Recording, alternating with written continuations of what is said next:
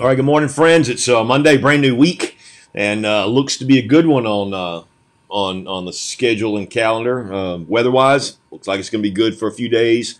80, it's going to hit 80 here. That makes me happy, and it's just going to be a productive week, right? Not all about the weather. I just think we're going to have a good week, and I hope you're doing well. Hope your weekend was good. Man, we had a great weekend at this house and just hung out, and I did a little writing. I've got I'm scheduled to be a speaker at a conference next week, pretty large deal, and so requires me to do a little more work just to make sure, because they give me a very specific allotted time, and so doing that, and I'll be doing that next Sunday. I'll be speaking in Columbus, Ohio, and now I'm looking forward to that. So that's what's going on in my world.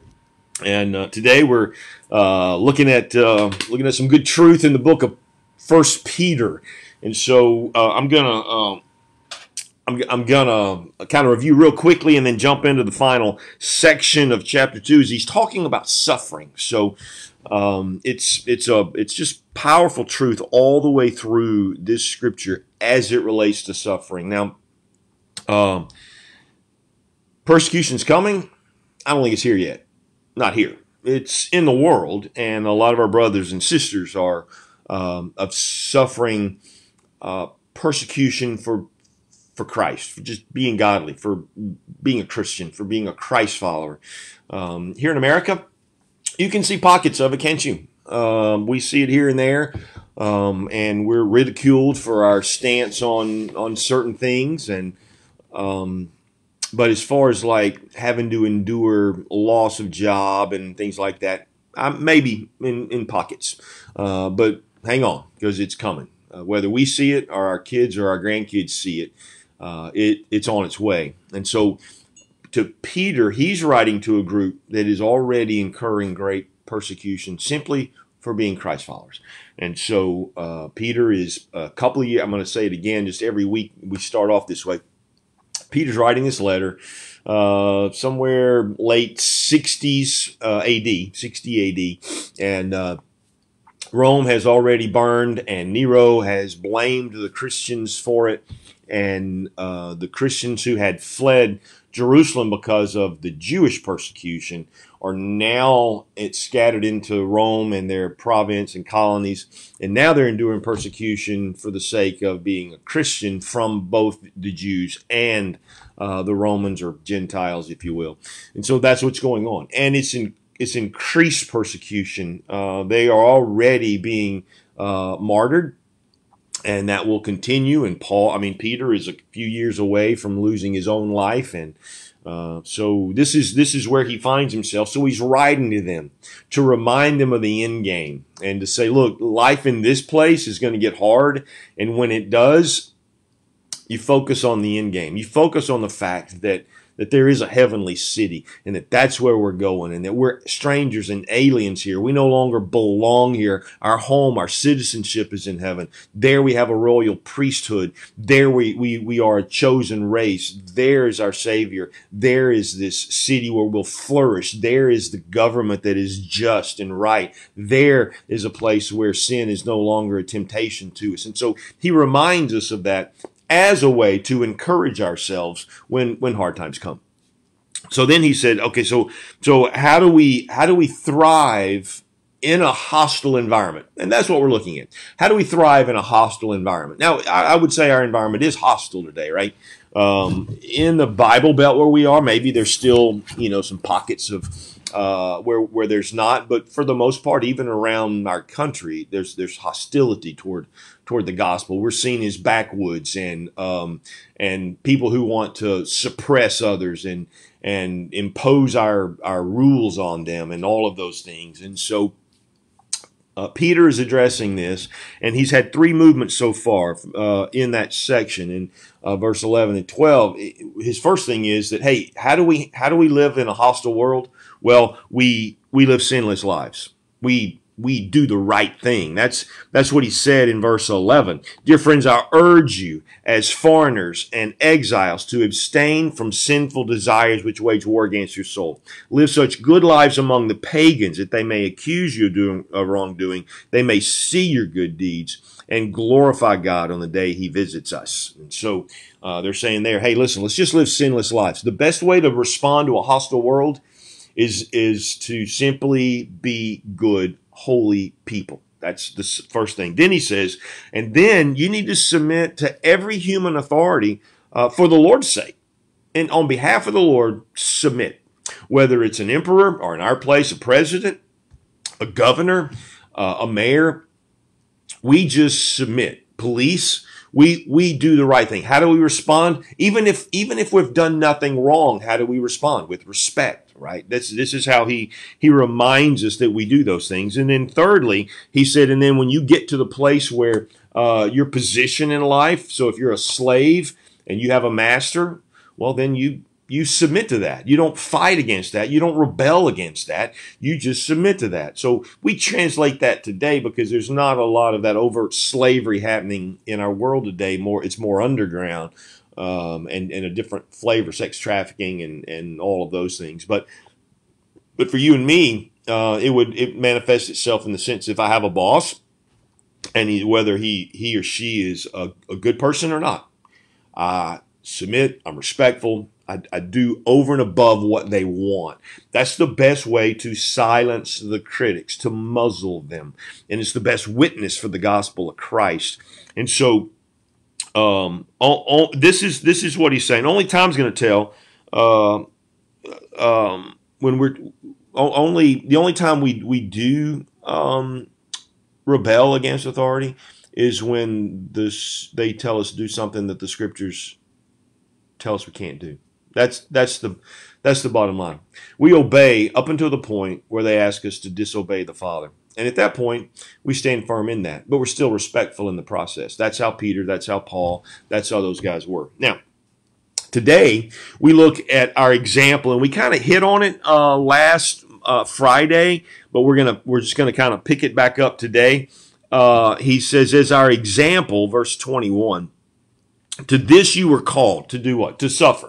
You and me were called to suffer. Jesus told us that. In this world you will have tribulation. They hated me, they're going to hate you also. Jesus was very upfront about that. If you follow me, you should expect persecution. If you follow me, understand that. Even the Son of Man has nowhere to lay his head. It's just going to be a hard life in the sense of how the world will treat us if we live a godly life. And so he says, just expect that. And then he gives us this example. To this you were called, he says, to this suffering for the sake of Christ. We're here to be a witness. That's why we're still here. If it was just about getting our little selves into heaven, as soon as we came to Christ, wouldn't we just head to heaven? We're here because he says, you will be my witnesses, right? So we're here to be light unto a dark world. We have a purpose here to do the good works that God's called us beforehand that we should walk in. All of those scriptures make sense to us when we see it that way. So then he says, to this you were called, because Christ suffered for you, leaving you an example that you should follow in his steps. And so we're going to see three things. He lived a sinless life, yet suffered greatly. Just like what he's calling you and me to do, to live a sinless life. He's saying now, Jesus did that. Look what it says in verse 22. He committed no sin and no deceit was found in his mouth. What do we know about that? What do we know about Jesus? He suffered greatly. Was he guilty of any crime by the Roman government? By any government? No. Did he sin? No. Was he disrespectful? Did he upset someone because he gave them no respect? No, because he did all of those things. The only crime was he lived a holy life. That was his crime. And that made the world feel guilty. And they felt like that maybe he was trying to usurp and set up some sort of kingdom on earth. And so they attacked him. But what the scriptures are clear. He suffered for who? For you and me. That was his reason. So why do we endure suffering today? For ourselves? No, for God's glory, but for other people. to be an example to others, to draw people in. There's something powerful about watching someone who bears up under injustice in a holy way that makes you want to know what's going on in them. We become a witness in that sense. So we follow him in his sufferings. And so when hard times come and hostile times come, we draw on this example of Christ who suffered for us, leaving an example that we should follow in his steps. And so now he's going to tell us, how do we act in this hostile world? So we get to verse 23. He says, when they hurled insults at him, he didn't retaliate. Now, I don't know about you, but it feels like I've been given this gift of sarcasm, right? And so you start hurling accusation at me, my go-to is to begin to move into some sarcasm. But that goes against what the Scripture says. The Scripture says, what do we do when her insults are hurled at us? We don't retaliate. We just take it. Man, that's hard for an old selfish, sinful person, isn't it? That's why you and me need change. We need more of the Holy Spirit to be alive in us. And so then he says, when they hurled insults at him, he did not retaliate. When he suffered, he made no threats. So when they verbally abused him, he didn't jab back at them. He just simply spoke truth. And when they physically assaulted him, he didn't retaliate. He didn't go, hey, hit me, I'm going to hit you back. Hit me, I'm going to hit you harder. He didn't say that. He simply said he made no threats. He didn't say, hey, you just wait. You're going to get yours. He didn't say any of that. Instead, he entrusted himself to him who judges justly. What did he do? He hid under the sovereignty and goodness of God. You go, okay, I'm going to bear up underneath verbal assault, physical assault, not retaliating, because I trust the King of Kings and the Lord of Lords to rightly judge my life. I think there's a case to be made in the Scriptures that the more suffering we endure, the more glory that we receive when we get to heaven. And that's the call. There's a crown for martyrs, and there's a crown for those who endure unjust suffering. And so there's more glory that happens in heaven as that comes our way. And so Jesus knew that, and he's saying, and you should know that. Then it says, and now he moves into just talking about the cross. And he says, he himself bore our sins in his body on the cross. So he endured those things for our sake. And then he bore the sins ultimately of the whole world on his body on the cross. For what reason? That you and I might die to sin and live for righteousness. That we might not sin and we might be holy. That's why he bore the sin on the cross, for the same reason, to give us the position that we're in right now, where we don't have to sin and we can be holy. Before the cross, we didn't have a choice. We were trapped in our sin. But the cross removed the power and the penalty of that sin, so that now we can be holy. And at the resurrection, the grave was beaten. The Spirit was placed within us, who leads us into holiness. And so this is the whole point of the gospel, was to give us the ability to do what he's calling us to do now, to not sin and to be holy. Then he borrows the phrase from the Scriptures that says, by his wounds you have been healed.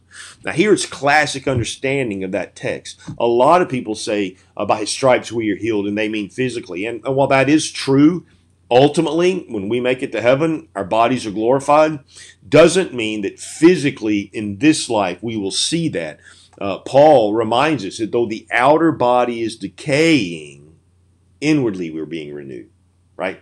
So there is this healing that comes spiritually, and this is what the text of the prophet meant when he wrote that. By his stripes we are healed. He meant by the woundings of Christ, by the crucifixion of Christ, we found spiritual healing, wholeness. Physical, yes. Guaranteed in this life, no. Now, that may mess with you a little bit, but go study it. You'll find for yourself that to be true. Then he says, For you are like sheep going astray. Now here, Peter must have just finished reading Isaiah because he's quoting Isaiah all through the scriptures, all through this passage here. For you like sheep are going astray. Remember Isaiah 53:6, all we like sheep have gone astray. Each of us has turned to his own way, and the Lord has laid the iniquity of us all on him. Man, the prophet Isaiah nailed what was going on at the cross, not knowing what he was speaking fully when he did that. He just knew there would come a true sacrifice, the Messiah, and he would do that for us. And so he says, for you like sheep are gone astray, but now you have returned to the shepherd and overseer of your soul. That shepherd, when Jesus says he leaves the 99 and goes to the one to bring him back, this is what he's referring to. He went to the cross like the shepherd so that he could bring the one back. So he went to that cross to bring you back. The shepherd of our souls went after us, bore our sins, bore our stripes, the stripes, so to speak. For a shepherd, it would mean he endured the attacks of the wolves to keep that wolf from attacking the sheep. This is what he did. He bore our sins on the cross. And so that we would return to the shepherd and overseer of our souls. See, it's so beautiful, that picture of the shepherd overseeing my soul, the whole care of my life. That's what Jesus did. And so it's funny to me to see Peter move from talking about suffering, then he just gets caught up in the whole gospel thing and goes, man, it's overwhelming to him. And this is the message that he's given to us. So how do we buck up underneath suffering as a Christian? Well, the same way Jesus did. We live a sinless and perfect life. We don't retaliate.